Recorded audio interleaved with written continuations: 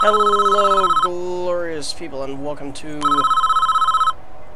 well, a new game by Hooked Assassin. This game is called Annoying Call. Shut up. This game is called Prison Architect, and it is currently in alpha.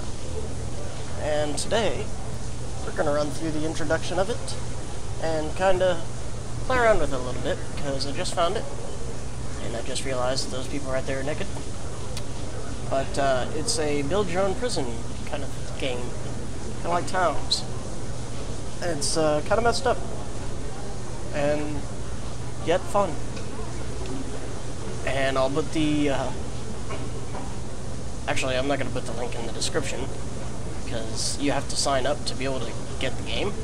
It's currently $30, but that gives you access to the entire game throughout all its development. And there are higher tiers you can buy as well, where some of them you can get other games from these developers, or you can get your name in the game, or even personalize your own little character in the game.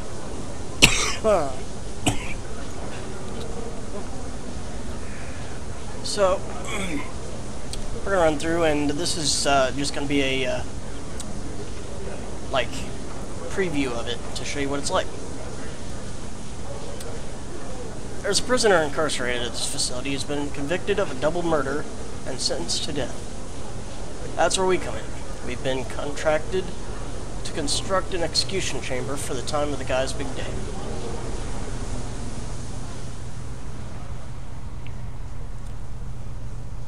This is where I want the new facility to be built. The first step, as with any project like this, is to construct the building itself, with enough space inside to fit an execution chamber and a holding cell.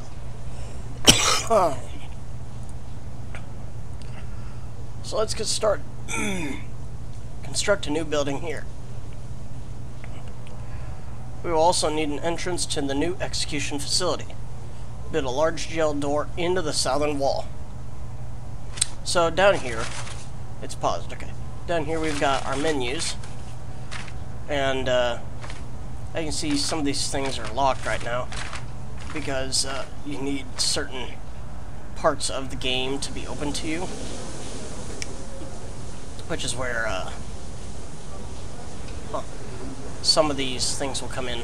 And because this is still an alpha, it's going to have glitches still, but we've got, like that right there, the texture's not right for some reason. We've got a pretty good game for being an alpha, actually. They just added a new update not too long ago that gave fire trucks and stuff like that in case you were to have a fire break out. And I haven't really experimented with it much because the tutorial doesn't go incredibly far, but it gives you a little bit of an understanding. So down here we've got our menus. We've got foundation, materials, rooms, objects, utilities, which we'll see later, staff, which is literally just hiring staff. It'll also tell you how many of that person you've got. 911, I don't know what it does yet. I don't know what deployment does yet. And I don't know what bureaucracy does yet.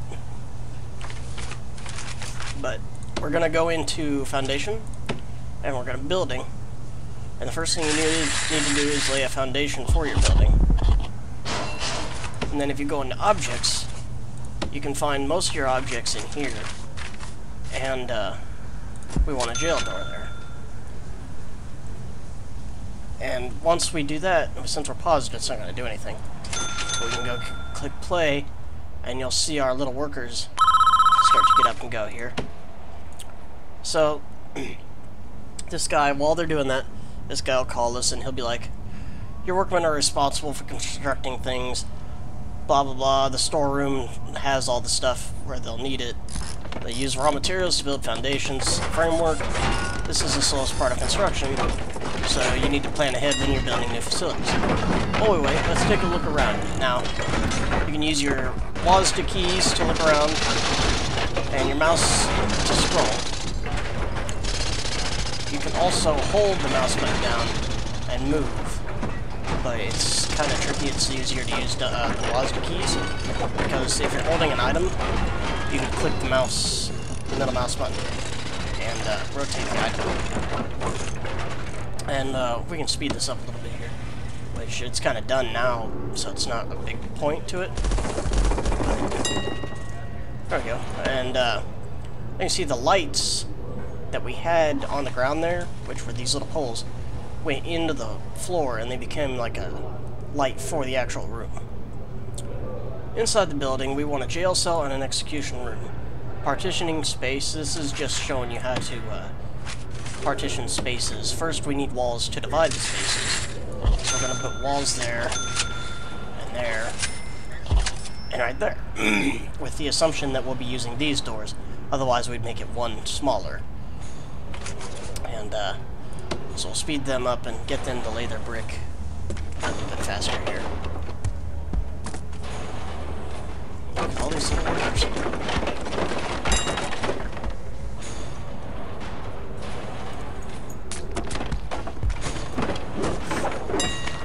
Now up here, they kind of have all this mashed together still, but yes, I know we need jail doors. And then it shows you how to rotate. You can also hit R to rotate items. So we'll take and put a jail door here. You can also right click to cancel that if you don't place it right. Like say I didn't want it there, I placed it here, or oops, or I placed it like that. I can cancel it and rotate it. Which is good because it took me a while to figure out how to do a window. Now that's our balance, and this I think is our daily income, which we're actually spending a lot of what we make. Probably on all the people, because we have a lot of people. We now need designated rooms within the spaces. So we'll go to rooms, and it's the same as towns, where you can say, okay, we want this to be the cell, but if we look, it tells you minimum size and the requirements, which it'll go over again here in a second. All that exclamation point means is that it can't be used right now because you haven't fulfilled all the requirements. And that's exactly what he's about to say. For the cell to be considered a cell, it needs a toilet, which we're going to rotate and put right there, and a bed, and that's all it needs. For the execution room to be considered an execution room, we need an electrical chair because we need a way for them to be executed. And that's all that he's saying, is that we needed to do that. And once we have those two items in there, it will become a usable room. They're just going to take all day about it. Where are they coming from? Hello? Okay, I don't know. Oh, they might be getting the stuff out of here. Yeah, they had to go all the way out there for it. Man! Shot time's done. One of the glitches that it was talking about is these will randomly, their heads will be replaced with random little lips, which you'll see later and I'll explain. But, okay, so there's still a few improvements you could make, but they're not essential. I'm not sure what the happiness of your prison inmates does, but if you add some non-essential stuff to rooms, it will increase the happiness, supposedly. I'm not sure what that does, but all it basically is the sentimental stuff. And then it'll take us over here and it'll say, okay, this is our guy that we've condemned. This is the man in question, Edward Romsey. A teacher notes, would you believe? It is not our place to decide if he deserves this. The law has made that decision. We're just here to do our job. Once you are satisfied this facility is ready, you can begin the prisoner transfer to his new cell. Simply click on him and then right click beside the door. But we're going to go ahead and wait for a second. we're going to go into objects, and it's got all these optional things up here. One of which is it needs to add 2 lights outside. We need a window, so we're going to take and we're going to rotate our window inward, otherwise it won't work for some reason. And I know that guy's sleeping in what should be his bed, but or Edward's bed, I mean. But I don't understand entirely how that works. So, and then the only other thing we need to do, I believe, we've got a bookshelf. We need to redo the flooring. So we'll go in, and there's a bunch of different floorings. We've got wooden, concrete. I usually try to do either ceramic or mosaic. I don't want to do metal because that just seems like it would hurt, frankly. Increases their walking speed, though. I'd walk fast on metal, too. But, they'll go and they'll lay all the mosaic flooring. And then, we can go up here to the anything that doesn't say floor, really. And, so we'll probably make it gravel, is what we'll do. Or, no, let's make it stone. And make a path to the other cell block here. And that'll be our other optional. And we're also going to connect it right here. Just to connect those two. It kind of got poorly planned where he wanted all that, but not my decision. So there wasn't really much I could do with it. And that should take care of that. Or not. I guess it makes us use this. Okay. Well, normally I wouldn't use this, but it wants us to use the paving stone instead, I guess. So, we got our little people out here in nightlight hats. And they're working like a bunch of busybodies. There we go. Now we can go over here, and we've done everything we can. So we'll click on him and right-click and send him out there. And then it's going to tell us his backstory. I don't know why they feel the need to call me for that, but whatever.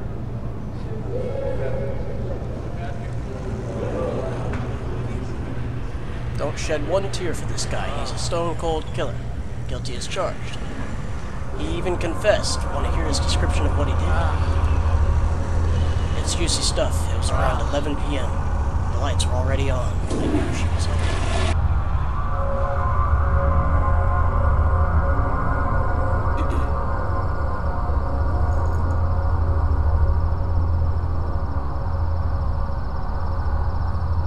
For some reason, they have a jail cell door as their main door, but you know, whatever. Again, it's in alpha, and you'll watch out this door because it's kind of funny as well.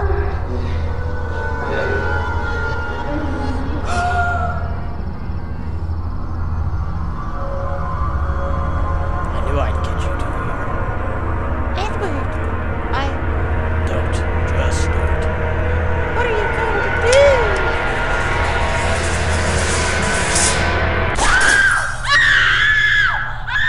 Go do that. Dead.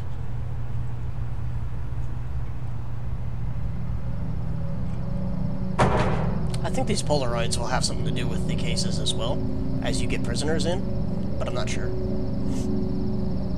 Because that Polaroid in the warden's office kind of gave away a little bit. See, the door opens and it's just floating there. Alpha versions. Not a bad game for being an alpha. Clear as day, if you ask me. Deserves every vault he's gonna get. All men deserve forgiveness, even him. Are you so sure in yourself that you can deal out such final judgment? Catching your wife with another man is no excuse for what he did. And he went there with a loaded gun, knowing he'd find them together. That's double premeditated murder. He's done nothing but cooperate with the authorities. The state is making an example of him. If he'd committed his crime 100 miles north, he'd be looking at life imprisonment instead. How is that justice? You want a guy like this running around free? I'll sleep just fine at night knowing that he's gone. I didn't read it exactly, but whatever. And frankly, I find that hard to argue, because if you know that he killed him because of cheating on him, then how is your life in danger? Unless you plan on cheating on him for some reason, which doesn't make any sense. Anyway, good work so far. However, there's one problem. The execution room isn't functioning yet because it doesn't have any power. We need to connect it to the electrical supply. And there's the electrical grid for our prison, which is awesome! We are now viewing the prison in utilities mode, which shows us the electrical wiring layout for the entire prison. It also shows you water, but it won't say that right now. Each building in the prison is connected to the power grid by these thick underground electrical cables. Power is provided to the prison by this substation, which draws electricity from the national grid.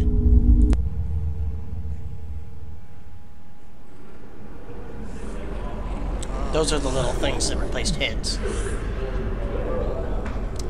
As you can see, this entire wing of the prison cell is without power. All of the lights are out. To fix this problem, we first need to switch into utilities mode and understand why the lights are without power.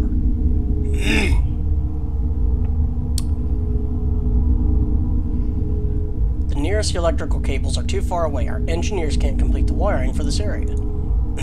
Extend the electrical cables nearby to cover this wing of the prison. So what we do is we go into utilities. We've got a couple things in here. We've got power, capacitors, electrical cables, power switches. I'm not sure what power switches do yet. And then we've got water, all the water main stuff. Not sure what that does quite yet either.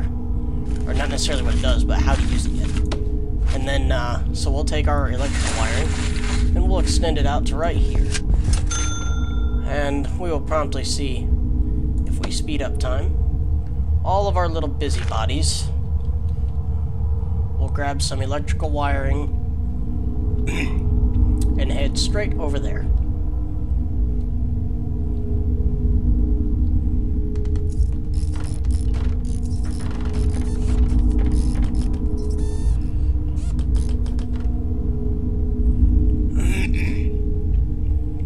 And of course, we always have to wait on those last 3.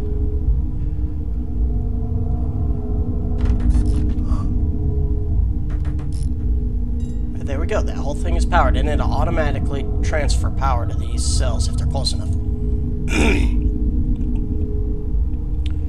Lights aren't the only thing that needs power. Your new electrical chair does too. Use the power cables to connect the execution facility to the power grid. The electrical chair itself is a special type of electrical item. It requires its own dedicated power line. You'll need to connect it up directly with the mains cables, which, if you see, is not the only thing that's like that. A lot of the stuff doesn't... Why is that unpowered? Well, that doesn't make any sense. Whatever. We're not worried about that. Anyway, if you see, all of the freezers and stoves do their own power as well. And all those need to be directly connected. And then if you look over here... Actually, I'll go ahead and connect this first. Just an idea.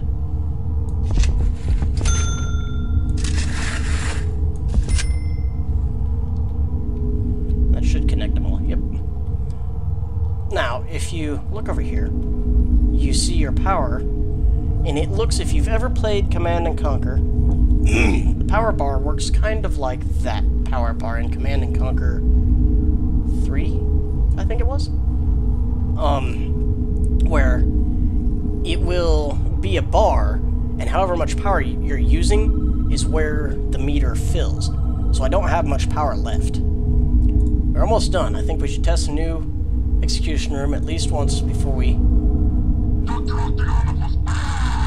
Dr. Octagonopus. I'm just going to turn it on for a few seconds to make sure everything is okay. And I already know what's going to happen. The whole system goes dark. That didn't work. Looks like we drew too much power. and tripped a circuit breaker in the power station. The whole prison is dark. We're going to need more juice to be able to handle the power spike that electrical chair generates. So what we need to do is I'll just shut him up.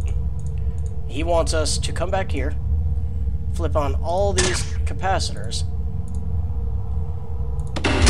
turn the power on, and you can see that it's only going to power so much until you get it to have enough power to sustain everything that you have on it. So switch everything on, and then we'll switch that on. And now that it can sustain everything, without that chair, of course, it will power everything. So, what we'll do is build 3 more capacitors, and then we can pretty much run anything we want. But, you know that if your power doesn't start, you need more capacitors. And I'm not sure how many capacitors per power station you can have, necessarily, if you want to say it that way, I guess. Or if you have to have a new power station after a certain amount of capacitors, or what. Or maybe a power station, I'm just not sure.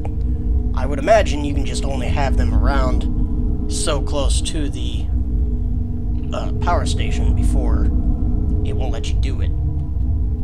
Because the capacitor is too far from the power station, which in turn would mean you'd have to make another one. That will be so much power, it's ridiculous. But I guess if you have a massively large prison, it makes sense. Alright, so we've got 3, and as you can see now our power grid is really, really far down.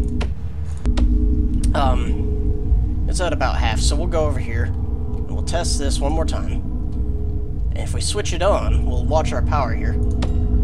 It still draws a ton of power, but it works.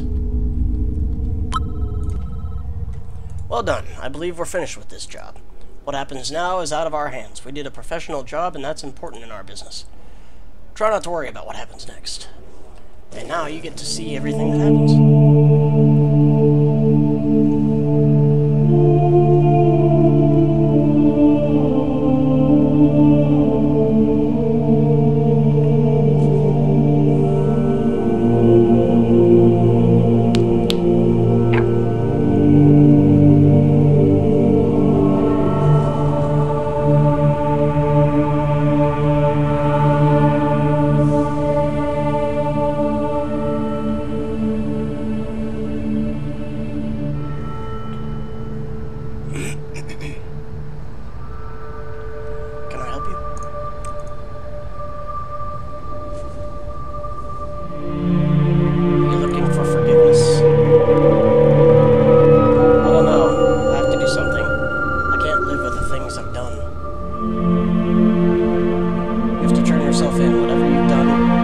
Evade the consequences.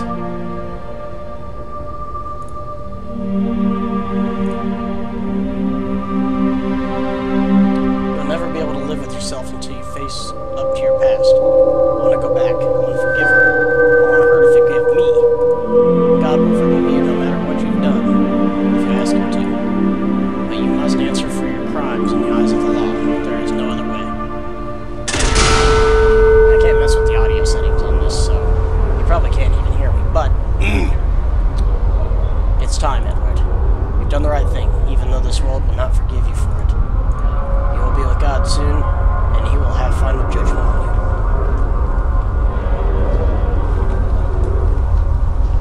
This is where it would get weird if you donated enough money to the company to have your own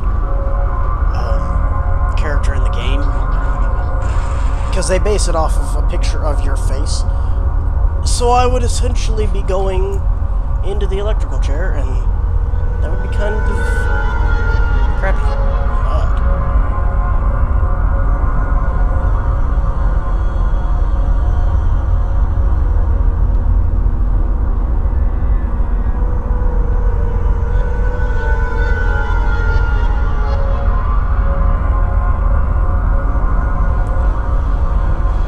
Of course, when you make a character like that, they let you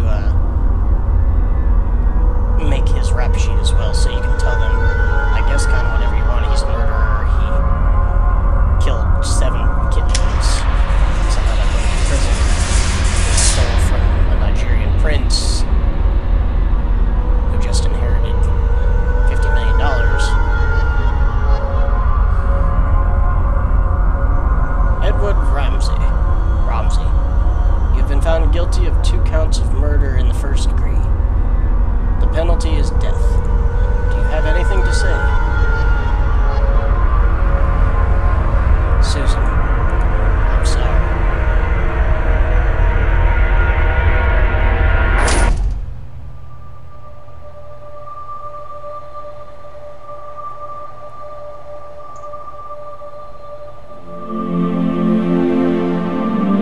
that's pretty much the end of that. So that was the tutorial level. I'm going to, next episode, start up my own prison, and we'll build it from the base up, which could run into a lot of problems because I have no idea what I'm doing. But if you want this game, I'll put the link in the description for the site where I got it, and you can take a look at it. But I think it's turning out to be a good game. I got it for $50, which also gave me 4 other games from them, and those can be activated on Steam. This one is not a full release, so it can't be activated on Steam yet. But it'll hopefully go into Greenlight. So, I don't know. But if you want to go take a look, I'll throw the link in the description. Like, comment, subscribe. Tell me what I did wrong, what I can do better, all that good stuff that I always say. And thanks for watching. Stay tuned to watch the next episode where I'll start my own prison and hopefully won't get shanked by some kind of evil killer.